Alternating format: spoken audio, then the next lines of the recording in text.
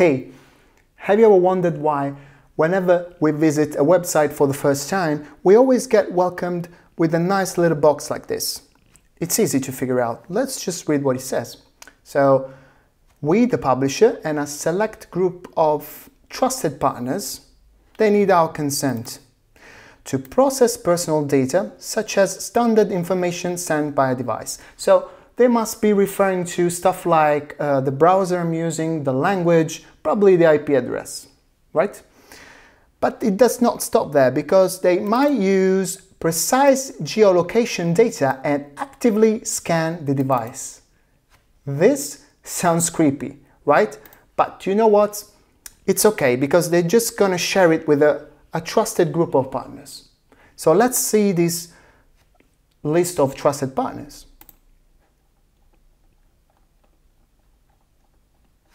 Look at the scroll bar.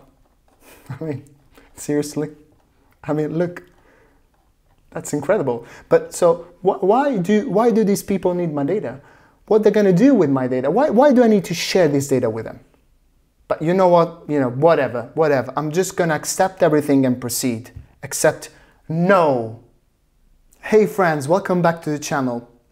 Did it ever happen to you that you just finished reading a review to that fancy new camera you like to buy, then switch to Instagram stories, and after a few swipes, bang, there it is, the ad for that precise camera? Have you ever wondered, how does Instagram know that you like to buy that precise camera? Well, the answer is cookies. Yes, but what are cookies? How do sites use them to track you? Is your privacy at risk? How can you protect yourself? Well, let's find out.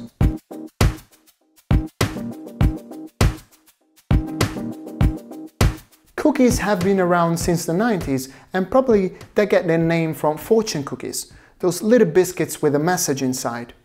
The cookies we're talking about here are in fact small files that get stored on your computer when you visit a website. Say you open Chrome or Safari, type amazon.com and hit enter. What happens is that your browser goes to the server on which the website is hosted and requests for a page. As the server replies to the request, along with the content of the page like text and images, it also includes a little file that gets stored on your computer. This file contains an identifier, a unique number associated to your computer. Next time you navigate to that same site again, your computer, along with the request for a page, will also send back the cookie. This way, the server can recognize your computer and reply with a personalized content. Companies like Facebook or Google use cookies to keep track of your navigation across sites. What searches you make, what pages you visit, how much time you spend on a page, and what products you like.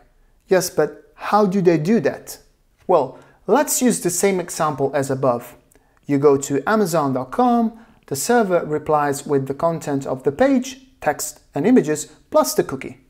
Since Amazon has struck a partnership with Facebook, this time the page also includes a shiny button called Share on Facebook.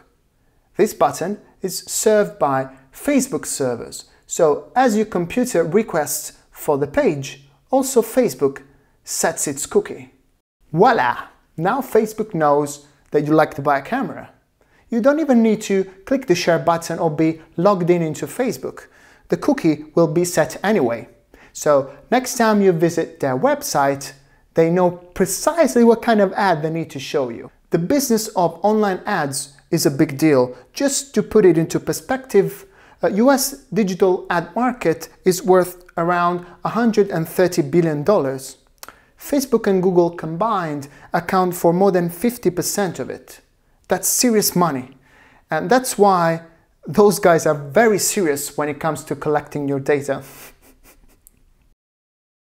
The information that can be fetched range from the computer you're using, preferred language, IP address, but also geolocation, email address, telephone number, and others. All of these information can be fed as data points to build very sophisticated profiling models that can be used to accurately target ads. When implemented at the scale of giants like Google, Facebook and Amazon, these models can become very accurate at predicting user behavior. They might even eventually become so precise that they will be able to predict what you will want even before you actually want it. But if cookies are so shady, can we just get rid of them altogether? Well, we could, but it would make our interaction with the sites we visit absolutely dreadful. Without cookies, in fact, we would need to log in each and every time we visit a page, even if we just move to a different section of the same site. Shopping carts would not work because the site will not be able to remember what we wanted to buy as we move across pages. There would be no way to save and remember user preferences, so we would be forced to input them each and every time. These kind of cookies that I just described and that make our lives better as we navigate through our favorite sites are called first-party cookies. It is because they are directly set by the site we're visiting. The other kind of cookies that are generally used to keep track of user behavior are called third-party cookies. This is because they're not set by the site we're visiting, but by advertising partners. In reality, there is nothing inherently dangerous or sketchy about cookies. Even third-party cookies, in fact, are useful in general. Advertising supports a wide variety of services we use every day. In fact, some say if I am to be presented with an ad, it is probably better that it is a personalized one rather than a random one. What do you think? So far we've just focused on cookies, but cookies only work in browsers and as we surf the web. So how about apps? They cannot track us with apps, right? Well, they actually can. Both iOS and Android devices are assigned a unique identifier called advertising ID. Pretty much like cookies, these IDs are sent to advertisers and other parties to track users' behavior and usage patterns across apps. Should we just give up and provide our personal data to advertising corporations as they systematically and relentlessly track our behavior at their pleas? Well, no. The good news is that during the last few years, authorities have paused their attention on the way corporations collect and process personal data. In May 2018, the European Union issued a set of regulations under the name of GDPR, General Data Protection Regulation. This body of laws is aimed at protecting European citizens' personal data and poses a strong attention on consent. Under this regulation, by no means companies can collect and process any piece of personal data without the explicit consent from the user. In addition, data processors are required to clearly state for which purpose they are collecting the data and who they're sharing this data with. That is the main reason why around that date, all of those annoying pop-ups started to surface around the web. Other countries followed suit with their own regulation. UK with the Data Protection Act, California with the Consumer Privacy Act, and many others such as Canada, Australia, New Zealand, South Korea, Japan, India, Brazil, and so on. Also, awareness of the general public is on the rise, and the demand for transparency when it comes to the collection and processing of personal data is stronger than ever. This circumstance led to some significant decisions in the tech world. Since September 2019, Firefox blocks third-party cookies by default.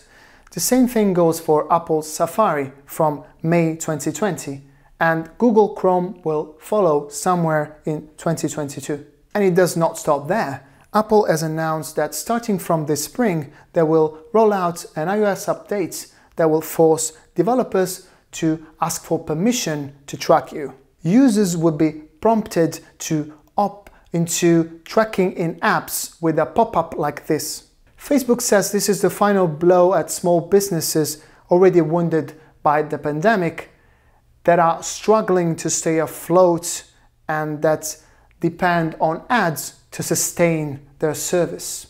Facebook says Apple is forcing these businesses to turn to subscriptions and other kinds of in-app payments for revenue. Apple, on the other hand, simply says that the users should have the choice over the data that is collected about them and how it is used. What do you think? Is Facebook right, or does Apple have a point?